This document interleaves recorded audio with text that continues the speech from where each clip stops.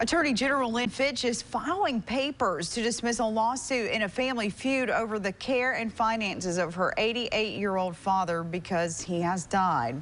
In those filings with the Marshall County Chancery Court, she wrote that her father, William Fitch, died September 22nd.